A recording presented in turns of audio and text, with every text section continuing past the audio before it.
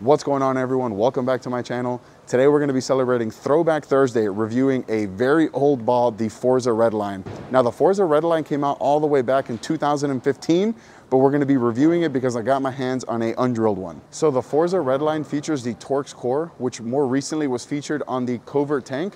And then it has the Helix Pearl cover that comes out of box at a 5,000 grit laser scan polish. And then the layout on this Forza Redline is 45 by 4 3/4 by 30. The last time I threw a Forza Redline was 5-6 years ago, and I threw the ball completely different than I did then. So I'm really looking forward to see if I like it now, because before, to be honest, I didn't really match up with it. So hopefully this time I'll like it a whole lot more. Let me know down below in the comments if you guys have ever drilled a Forza Redline, or if you're still throwing the Forza Redline and what you're thinking about it so far. Down below in the description, I have a link to my Patreon, and I invite each and every single one of you guys to join. I'm gonna take you guys out on the lanes now for this Throwback Thursday review of the Forza Redline. This is gonna be the first shot here with the Forza Redline. Now this ball came out in about 2015, I wanna say, so the ball's about 6 years old. I just drilled it yesterday, so it's brand new to me, but it's about a 6-year-old technology. Now this is typically the core cover combos that I like, where it's a stronger core, a little bit weaker of a cover for today's technology. 6 years ago, this ball was really strong. So a lot of friction here at South Point. Now I can't get the ball going too much to the right or it falls off. So here we go, first shot here, Forza Redline.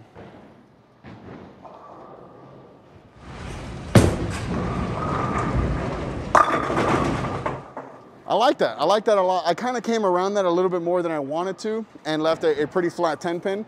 So I'm gonna move right off that shot a little bit, see if I can kick out that 10 pin.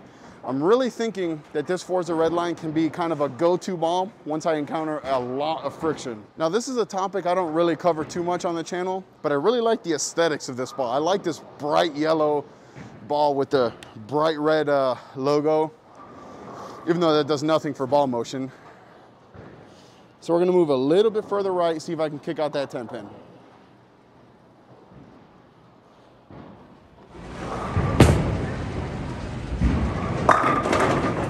Oh, almost sent over a messenger, wrapped another dime.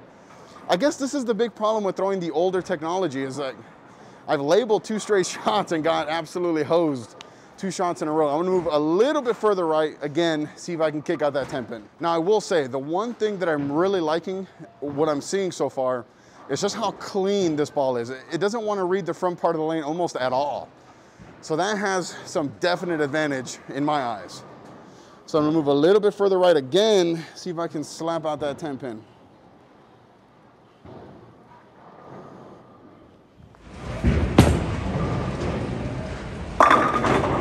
Yeah, there we go. I moved a little bit further right with my feet. I may have missed a little bit left, definitely missed a little bit left, but the ball got down lane, came around the corner and went through the pins pretty nicely. I'm gonna throw a couple more shots from that area before I start moving left, start moving right, to see where we can play on the lane with this Forza Redline. So I'm 3 shots in with this Redline. This is gonna be my 4th one. And the one thing that I already can't wait to do is to knock the shine off this ball, make it a little bit smoother, make it read a little bit more in the oil. So again, here I'm standing at around 27 with my feet. Remember, I do drift to the right. I'm liking what I'm seeing so far.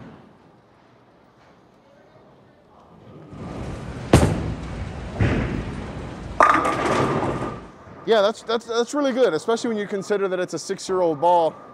The ball wants to get through the fronts, and it's actually reading the friction pretty hard, which is a good thing. It's exactly what you want to see out of a pearl ball. So I'm gonna move, actually I'm gonna throw one more shot in the same spot. So I think I really found the money zone with this Redline here at South Point on today's condition. So let me know down below in the comments if you guys are liking this Throwback Thursday edition of this ball review. So we'll throw one more shot here from this spot before I start making big changes.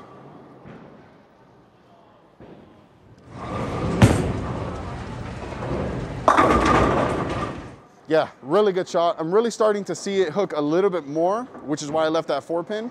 All in all, I like what I'm seeing. So for the next couple shots, I'm actually gonna move way to the right and see, kind of like I do like my versatility test, but I only have 1 Redline, so I can't really compare it to anything, just kind of comparing it to itself. So these next 2 shots you're gonna see with a Redline are gonna be from way straighter than I've been playing.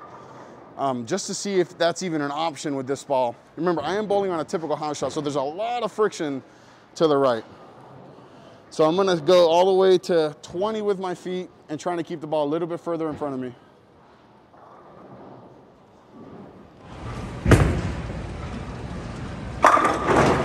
Wow, oh my God, that looked really good.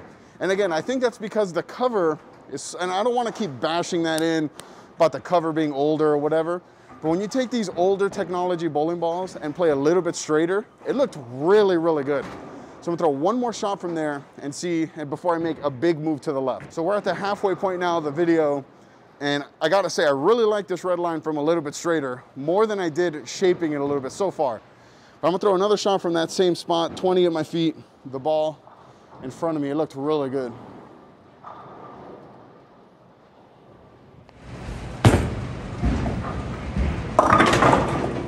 Yeah, and then the core really took over on that shot. I missed left a little, and the ball absolutely did not stay in line. So I'm actually gonna throw one more shot from there where I get the ball going to the right a little bit before I make a big change. So this red line is really the kind of ball that I would play in this zone with, a little bit straighter. I like that. If I get the ball right, it doesn't wanna over jump the friction. The big thing that I am seeing though is that last shot I missed left and it hooked quite a bit. So it's gonna really force me to be a little bit more accurate. But I'm okay with that if I'm playing a little bit straighter. So I'm gonna throw one more shot here from 19, 20 with my feet before I make a big change and move way left.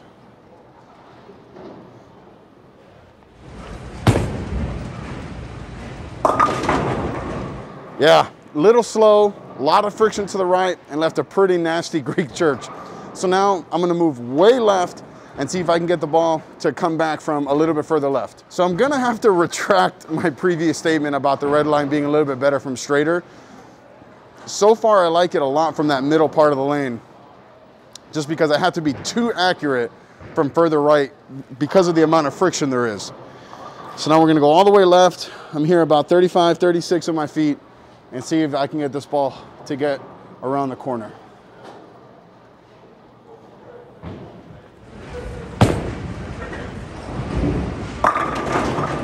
Yeah, that was really good. I mean, little flat 10 that got kicked out.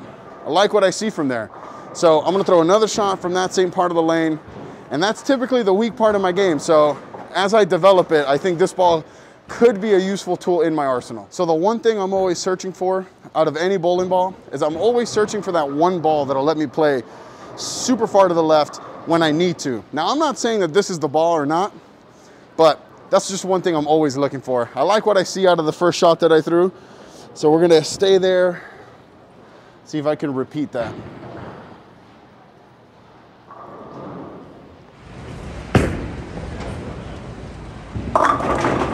So that was a very telling shot because I missed left, and off my hand, I thought, oh, that's just gonna scoot forever.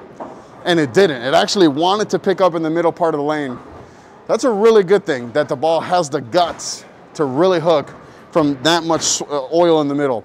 So the next shot, I'm really gonna make sure I get it going to the right. So I really just wanna make sure that I don't miss left like I did on the last shot and see what this ball really has. So again, that 35, 36, I might even go to 37, just make sure I get the ball going to the right.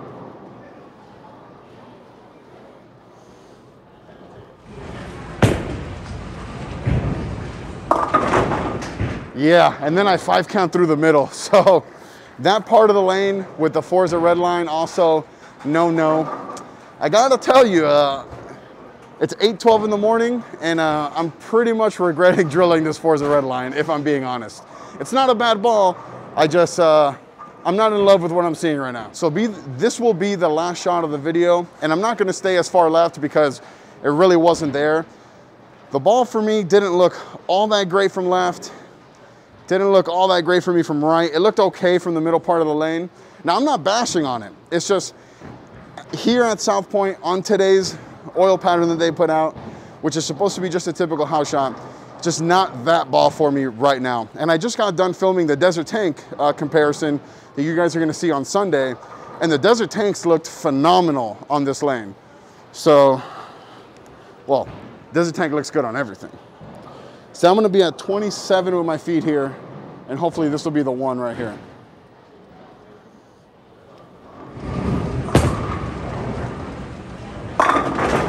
Yeah, you know, from that middle part of the lane, it actually looks really, really good. So what I'm seeing so far is that in a vacuum, it looks really, really good. Meaning from that part of the lane, it looked phenomenal. But when I got a little bit too far right, it wanted to hook too much because of the friction. And then when I really chased it left, it wanted to kind of push forever. And then if I missed left, it hooked a ton. So from those zones, it didn't look all that good, but it looked really, really good from that middle part of the lane. So we'll see if this ball will stay in my arsenal for the future. But like I said, in a vacuum, it looked really, really good. Overall, I probably would not be adding this ball into my arsenal until next time. Well, there you have it, folks. There's my in-depth review of this oldie but goodie, the Forza Redline. Let me know down below in the comments if you want to see more Throwback Thursday ball reviews like this in the future. Click right here to watch one of my other videos. Click right here to subscribe. Till next time.